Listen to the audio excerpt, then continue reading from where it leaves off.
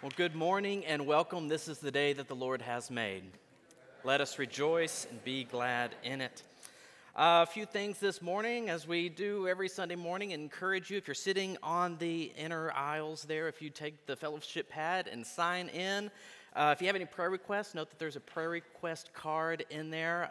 We take prayer very seriously here, and it's something that we want to do for one another. So if you have any prayer requests, whether it's for you, family members, friends, please let us know either from the cards or email us or drop by the church office sometime. We'd be happy to pray for you. And also anyone joining us online, we welcome you and would love to pray for you as well if you are in need of prayer. We had a really great Sunday last Sunday, not only in worship, but right after worship, we had a new member meeting, and we had 11 people join the church last Sunday, so that's pretty awesome. Which segues into today's announcement, and that is we're having our new member reception. And so if you see folks wearing these yellow ribbons, so they've joined sometime within the last few months, and so we're going to have cake and refreshments and stuff over here from the kitchen area. So we invite you to, after the service, don't jump out earlier, but after the service, go get you some cake, get some refreshments, find someone with a yellow tag, and welcome them, greet them. It's just a way to connect better as a church family. So we hope you'll stick around for that. Also coming up, there's a number of children's ministry items as we lead up to Palm Sunday and Easter. They're doing a Journey to the Cross event this year. This is something new for the kiddos. And then also, as they do every year, the Easter egg hunt. And so those are upcoming. And youth, as far as what we're doing, we're going to meet tonight for youth group, but then spring break starts, so we're going to take a week off, and then when we come back from spring break, or that last Sunday of spring break, we're not going to meet at the church, just so everyone knows. We're going to meet at Willow Fork Park, and we're going to play some disc golf and have some sandwiches and picnic out there, so that'll be fun. If you have any questions on that, please let us know. I've got an update on our trip to Greece for those that are interested in this tour. I tried to email those that had heard from that were interested. If you didn't get an email on the update, please let me know.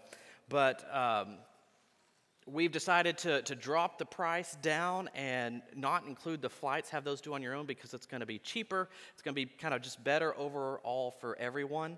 And we do have a travel agent, though, that's willing to book those flights for you if you don't want to mess with it.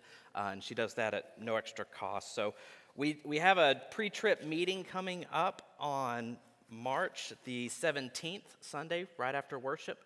And so if you're interested in the trip at all, if you just have questions, if you just want to hear more, I encourage you to attend that meeting here in a couple weeks after service. And if you have any questions that you want to go ahead and send us ahead of time to make sure you have answered, you're welcome to do that as well. But updated brochures are out in the foyer. Also coming up, we have obviously Palm Sunday, March 24th. But then later that week, we'll have our Maundy, Thursday service here in the sanctuary at 7 p.m.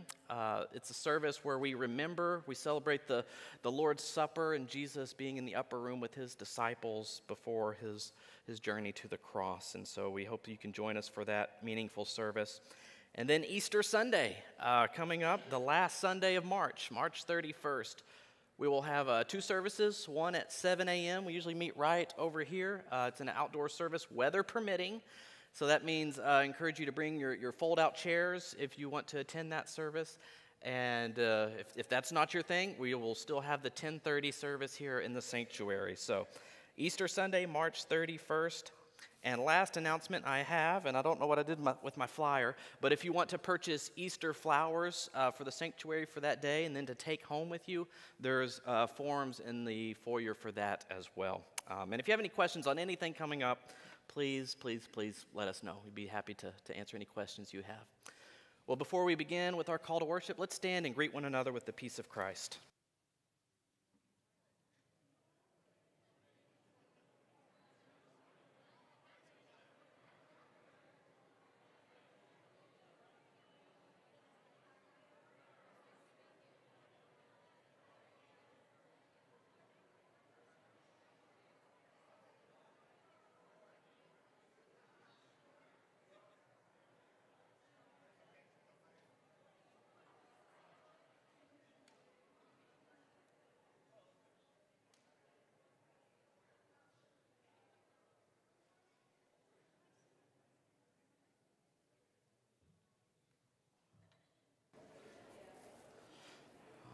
right, if you will please remain standing with me as we join in our call to worship found either in your bulletin or on the screens above.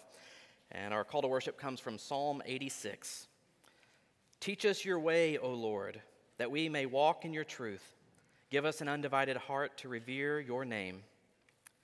We give thanks to you, O Lord our God, with our whole heart, and we will glorify your name forever.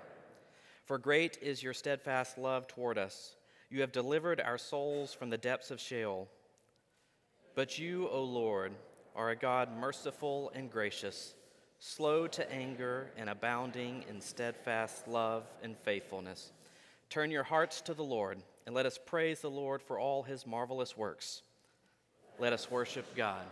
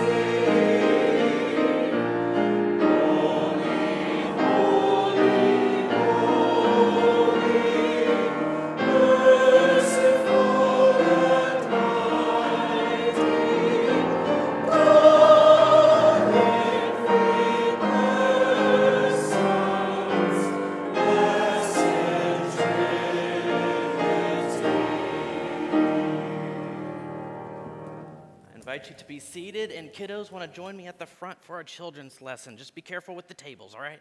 Y'all come on forward. All right. Do y'all know what next week is? Spring break. Can you believe it's already here? Or almost here. You still got to do one more week of school if you're in school, and then you get spring break. So I hope you're excited. It's just around the corner. You can make it. You can do it. All right. Well, I've got something here. What is in this bag? Bread. Yeah, y'all didn't seem too excited about that. All right, got some bread, and it's not even a full loaf. This is all we had at home. We have, let's see, 1, 2, 3, 4, 5 slices of bread.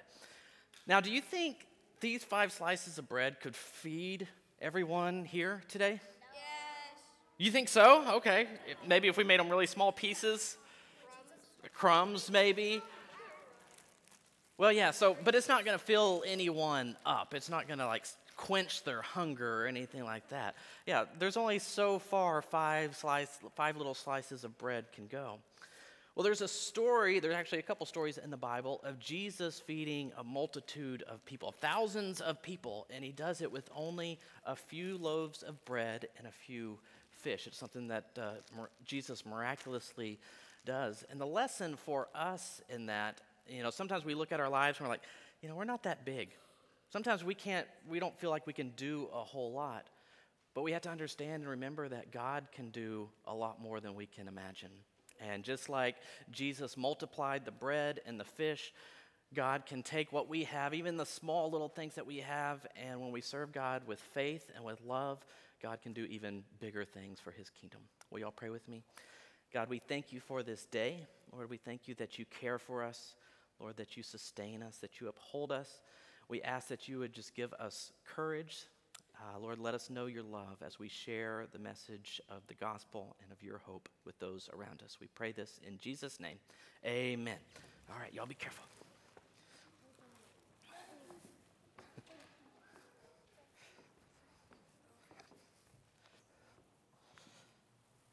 All right, as they're making their way to Faith Express, we'll join now in our unison prayer of praise and confession, also found either in your bulletin or it'll be on the screens above. As God's church, with one voice, let us pray. Holy God, you are righteous and good in all your ways. By your grace, you have made us your covenant people, marked us as your own, and charged us for lives of service. Yet we live as if worldly success were the worthiest aim. We elevate independence as the highest virtue. Forgive us when we do not put our trust in you. Forgive us when we put our success over serving your kingdom. Forgive us, O God, and wash us in your mercy. Let's take a few moments in silence for personal prayers of confession.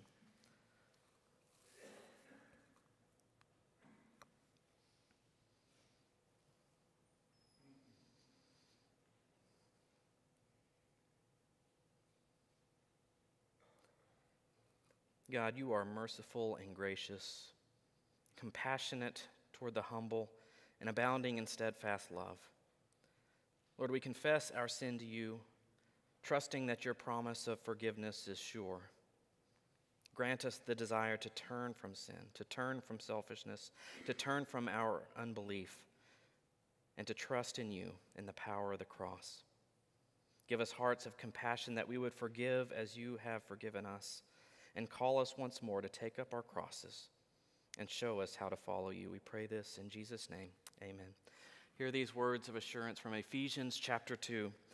But God, who is rich in mercy, out of his great love with which he has loved us, even when we were dead through our trespasses, made us alive together with Christ.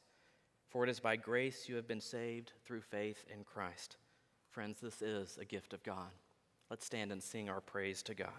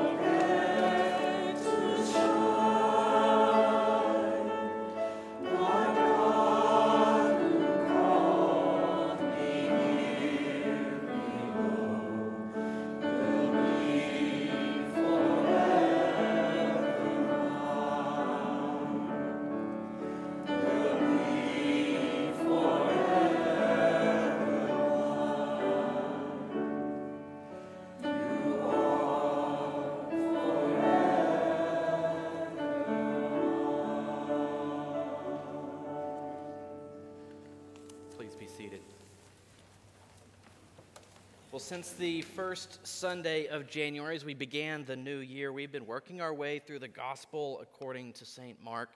And if you count the Ash Wednesday service, today marks the 10th lesson in this Gospel account. And so far, Jesus has been teaching and healing and carrying out his ministry mostly around the vicinity, the shores of the Sea of Galilee. And last Sunday, we looked at the passage where the scribes and the Pharisees questioned Jesus. Why were his disciples eating without first washing their hands?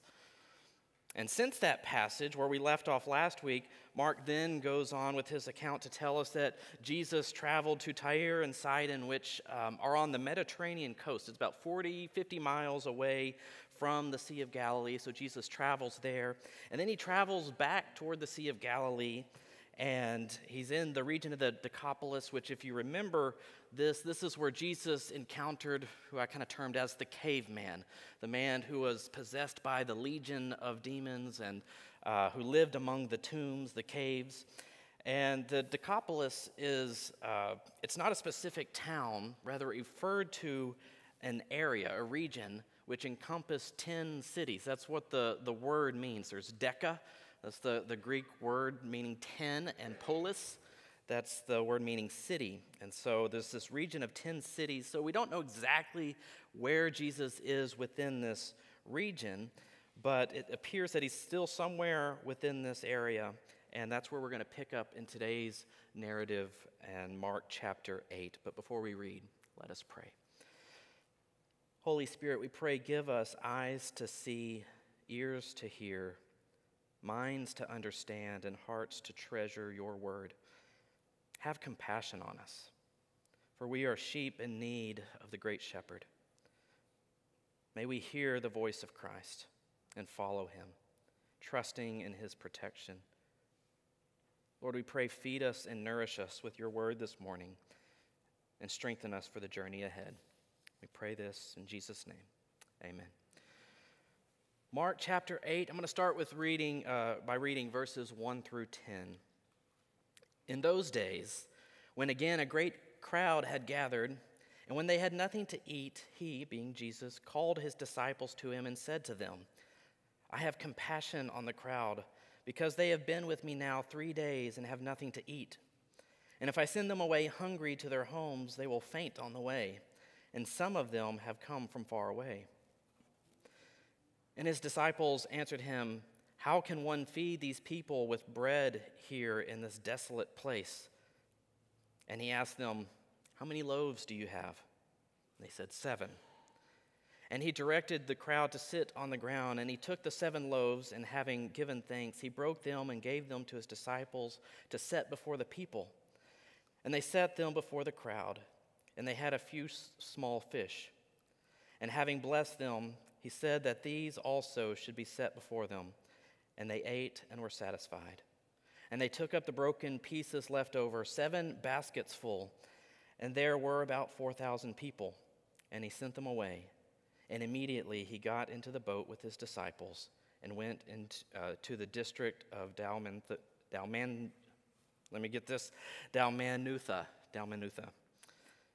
Well, if you were here 2 Sundays ago, you may have been listening to the beginning of today's text thinking, this sounds oddly familiar. Like, haven't we already covered this? And, well, the answer is no, we haven't covered this passage yet.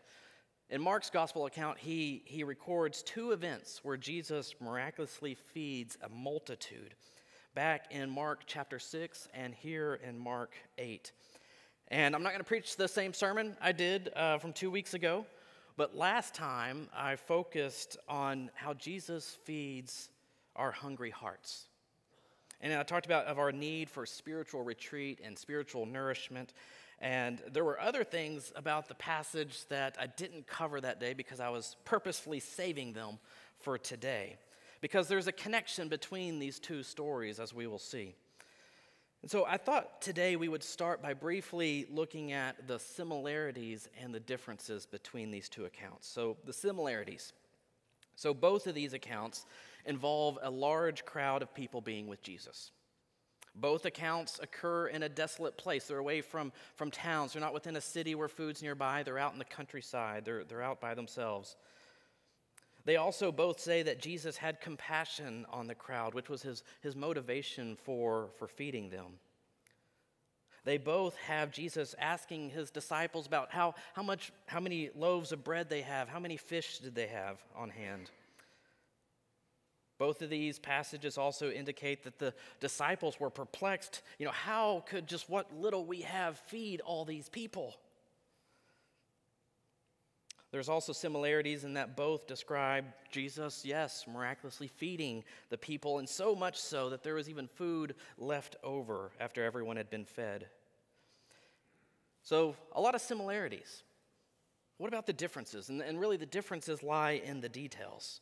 Because as we'll see, kind of the message of the stories are similar. But the differences that we see is in Mark chapter 6, the crowd was with Jesus for a day. In Mark chapter 8, the crowd was with Jesus for 3 days.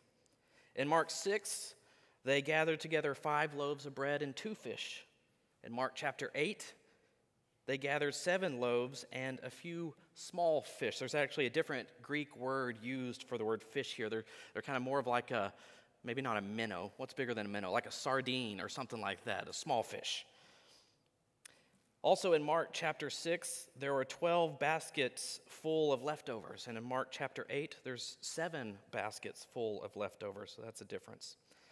And lastly, in Mark 6, it says that Jesus fed 5,000 men, not including the women and children, so that number being even larger than 5,000.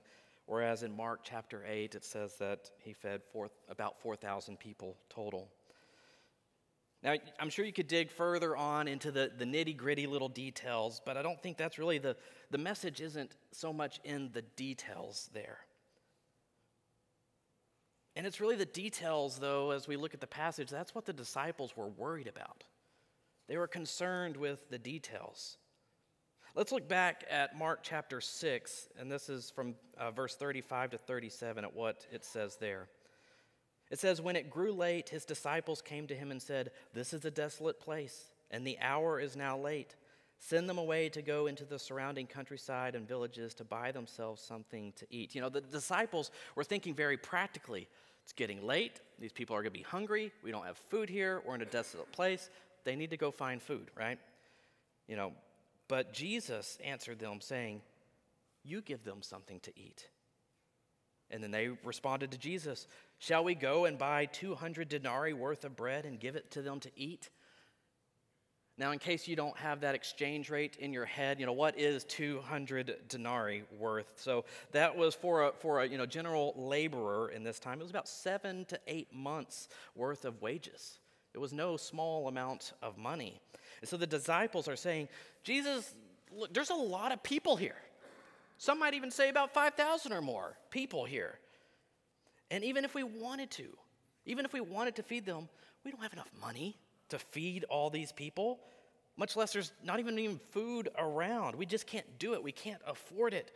We need to dismiss them so that they can go find food for themselves." You can't fault their thinking, right? Like it's a logical thought process. It would take something extraordinary, something miraculous for these people to be fed, which is what Jesus did.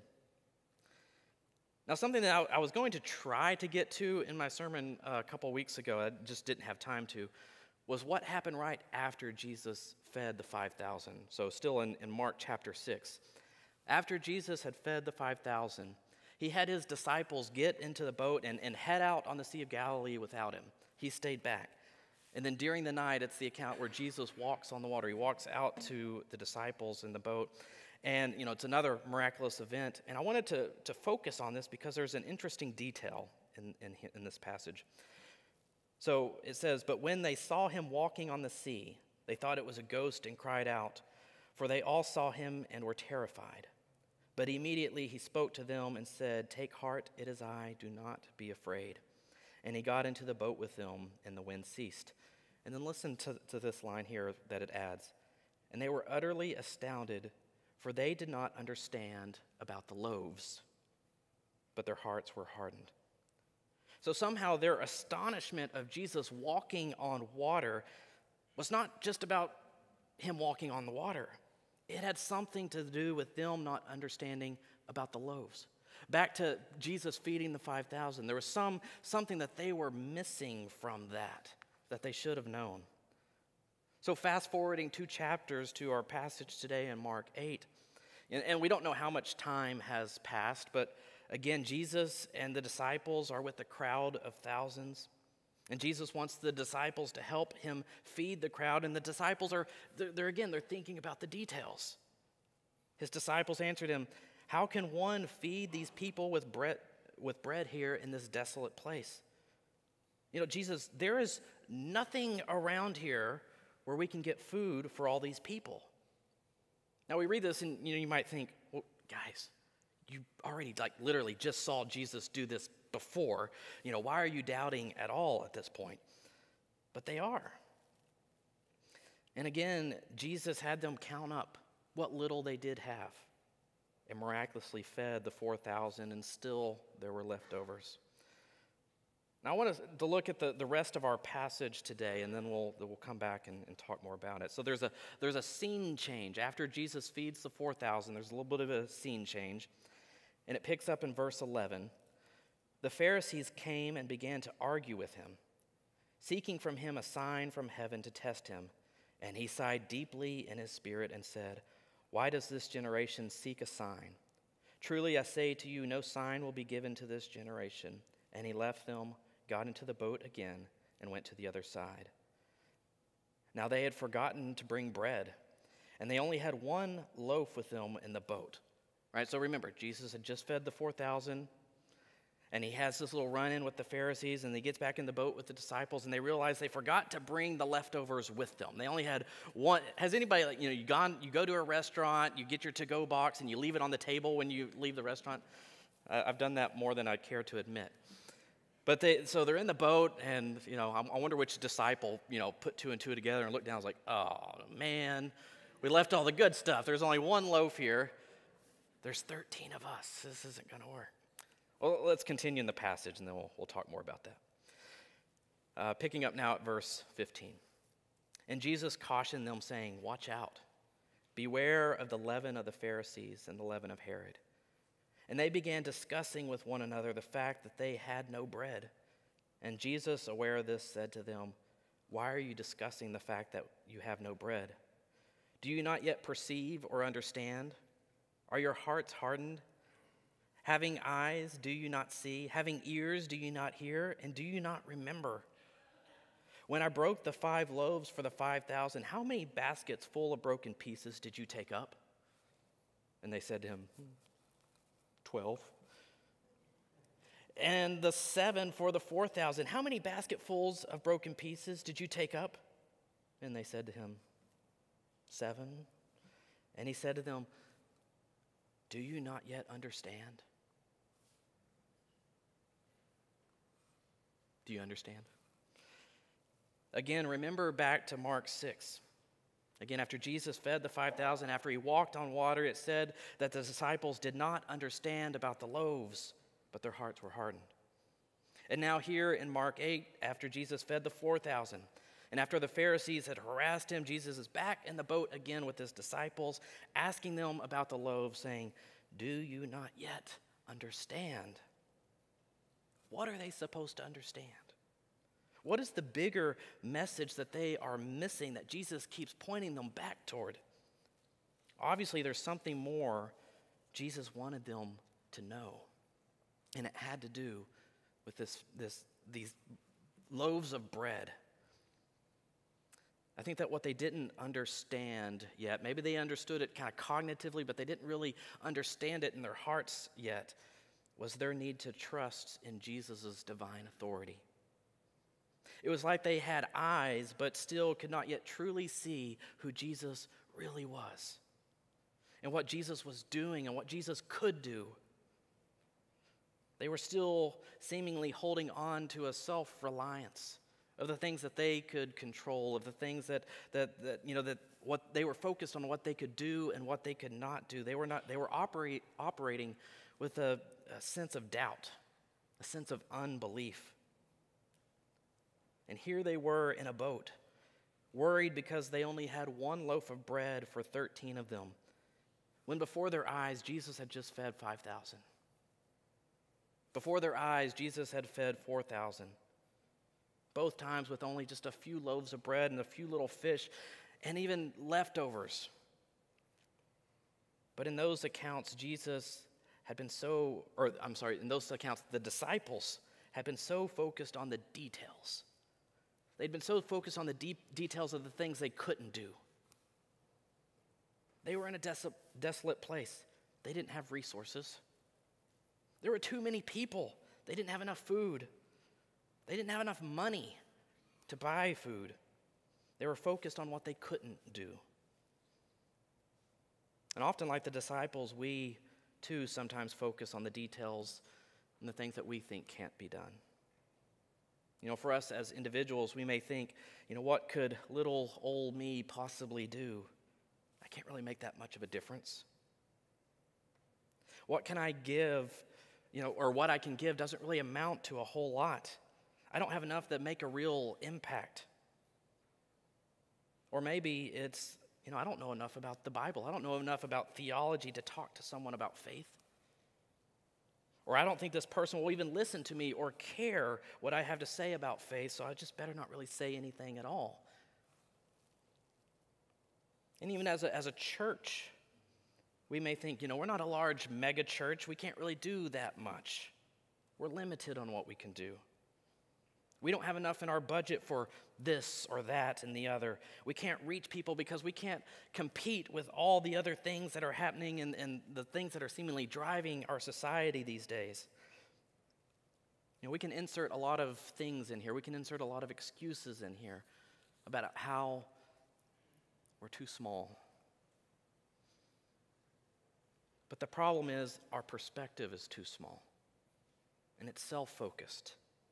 But friends, the gospel shows us that it is amazing what Jesus can do with even just a little bit of faith. Doesn't Jesus say in Matthew 17:20, "Truly I tell you, if you have faith as small as a mustard seed, you can say to this mountain, 'Move from here to there,' and it will move. Nothing will be impossible for you." The disciples didn't yet understand what was possible if they fully trusted what Jesus could do. And Jesus used people like the disciples. They weren't high people up on pedestals. They were common fishermen, tax collector. They were ordinary, average Joes, but he called them to partner with them for the work of building the kingdom of God.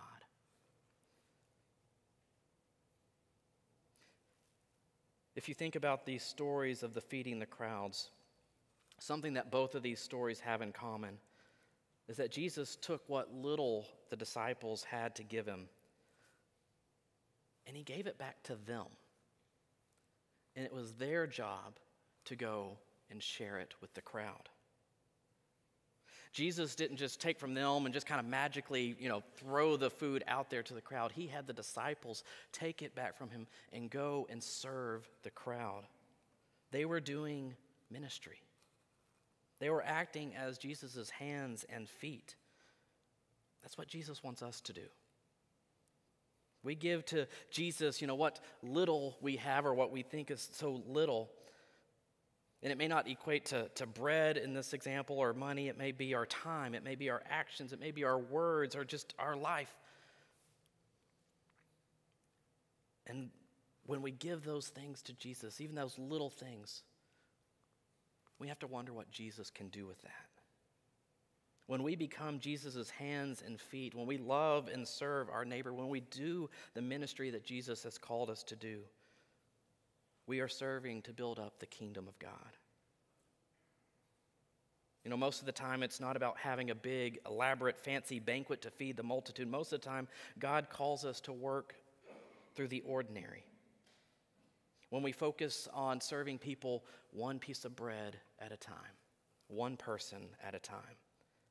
And when we are all working toward that mission that Christ has called us to, it can make a kingdom impact. Jesus calls us to help build up the kingdom of God. I think I've shared this before, but I can honestly say that my life was changed by a 13-year-old kid. And later, my life was changed by a 16-year-old kid. They're not 13 and 16 now, they're older. But when I was in junior high, my life was changed by a friend of mine inviting me to church. Changed the rest of my life. I didn't know it then, obviously, but I wouldn't be here today. I wouldn't be in this church today if it weren't for that 13-year-old kid.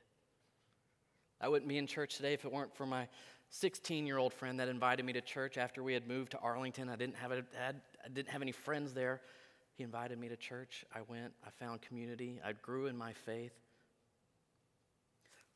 Little things that we can do that can have a monumental impact in someone's life and in the kingdom of God. Friends, we need to trust what Jesus can do. It's not about what we can do on our own. It's about what God can do through us. And we are called to trust, and we are called to serve, and we are called to love. Amen. Let us pray. God, we thank you for your grace and the many ways in which you work in our lives and through our lives. Lord, we don't often know the outcome of our actions and the seeds that we plant. Lord, we may plant a seed, someone else may water it, but ultimately we know and we trust that it's you that makes it grow. Lord, help us to see that even small things that we do, Lord, when we do them in faith, Lord, that you can multiply and build up the kingdom of God. So give us strength to walk in obedience. Give us boldness to walk in faith. Lord, give us a vision and guide us. Lord, put opportunities before us where we can love and serve and share the good news that we have and the hope that we have in you. Lord, as a church family, we know that you call us to pray for one another. Lord, and that's important to us. And so we pray for those in need of prayer. We pray for the family of George Puig and the family of David Schaefer as they mourn loss. We pray for Dick Hebner and Jim and Sandy Lee Hamilton and Clara and McCoy. We pray for Corey Widger, for Don and Mina Farmer, for the Killingsworth family, for Gail Marlin, for Ginger Hopkin and Chris Shue, for Sarah Priest's father, Samuel, for the Swerk family. Lord, we lift up to you others that may be on our minds and hearts. Lord, give us opportunities to love and serve and encourage one another as we seek to walk in obedience to your will. We pray this in Christ's name. Amen. Let's stand together as we sing our next hymn.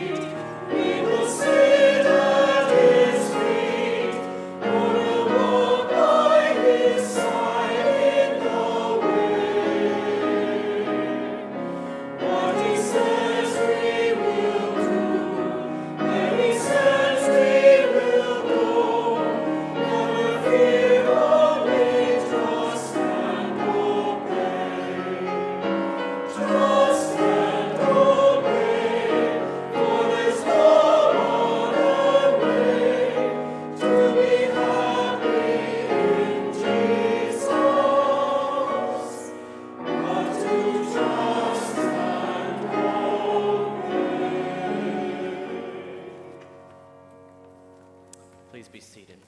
Let's continue in worship with the giving of our offering.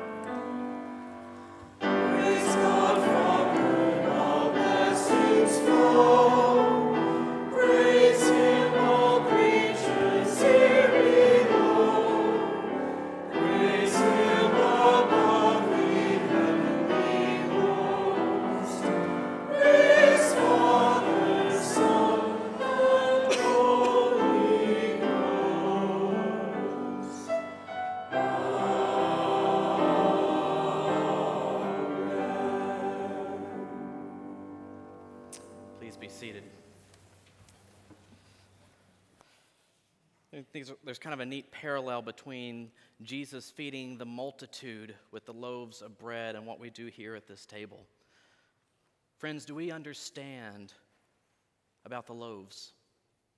Do we understand what this means? This is indeed wondrous bread because it reminds us of what Jesus has done for us on the cross. It reminds us of our forgiveness for sin. It reminds us that Jesus is with us as we take this sacrament together. And as we leave through these doors, Jesus is with us. Will you all pray with me? God, we thank you for this time. Lord, this invitation to this table. Lord, this table represents an invitation for all to come, all who put their trust in you. Lord, just as you called your disciples to trust in you, empower us to trust in you, to be nourished by you and strengthened by you. Lord, fill our spirits, Lord, that we would be made whole. We pray this in Jesus' name. Amen. There's something else about this bread. We call this time communion, or it's called a number of things, but one of the things we call it is a joyful feast. We may look at this one piece of bread saying, that doesn't look like a feast. Just like the disciples looked at those loaves of bread and the fish saying, I don't think this is going to feed everyone. But this isn't just about feeding our congregation here. Communion represents something much bigger than that. Because we are united with Christians all across the globe, think about the many loaves of bread that are broken this day, this year. Think about the loaves of bread that have been broken for the past 2,000 years. And here's the mind-blowing one, all the loaves of bread that will be broken into eternity future as we come to the Lord's table. Friends, on the night before Jesus died, he took bread, and after giving thanks, he broke it and he gave it to his disciples, saying, take, eat, all of you. This is my body which has been broken for you. Whenever you eat of it, do this in remembrance of me. And after supper, Jesus took the cup, saying, this cup is the new covenant, which was sealed with my blood, which was shed for you for the forgiveness of sins. Whenever you drink of it, do this in remembrance of me. For as often as we eat this bread and drink from this cup, we proclaim Jesus' death until he comes again. I'm going to ask our elder Margot to come forward with me. As we have done for a couple years now, if you'll come forward, the ushers will guide you forward. Take a bread and cup and take it with you to your seat and hold it. And then when all have been served, we'll partake together. If you'd like to be served from your seat, Dan is going to be going around with a tray, so just flag him down and he'll serve you at your seat. All is ready.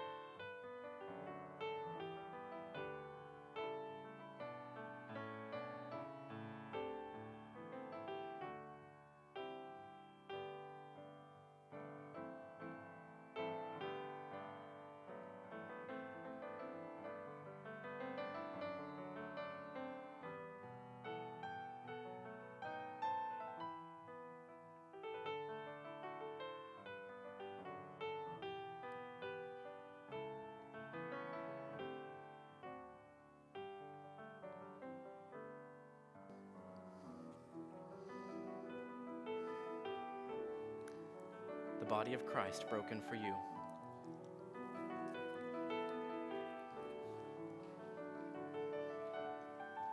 The blood of Christ shed for you.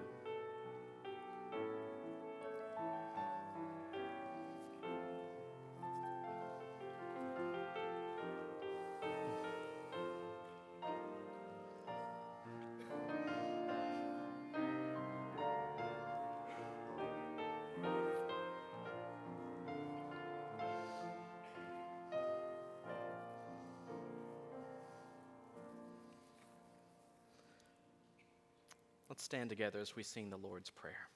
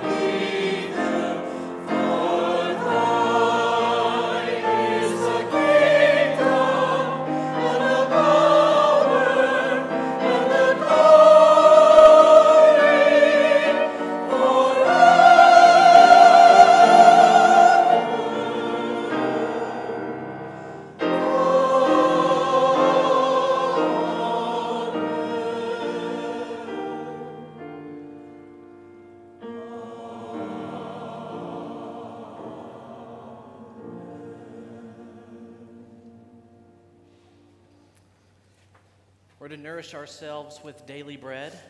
Today, after the service, we've got some cake over there too, so I hope you'll stick around and greet those, especially that have a yellow ribbon on their clothes there, on their name tag. That's what I was thinking of. And make them feel welcome. Introduce yourself and just share words of encouragement as you have some cake and refreshments. Friends, sometimes we focus so much on the things that we feel like we can't do, on the things that we feel like, this isn't going to make much of a difference. But maybe we consider a bigger perspective and consider what Jesus can do through us. And that's not to build up our own kingdom. It's to serve the kingdom of God. And that's what we're called to do each and every day. So may the grace of the Lord Jesus Christ and the love of God and the power of the Holy Spirit be with you this day and all your days. Go in peace. Amen.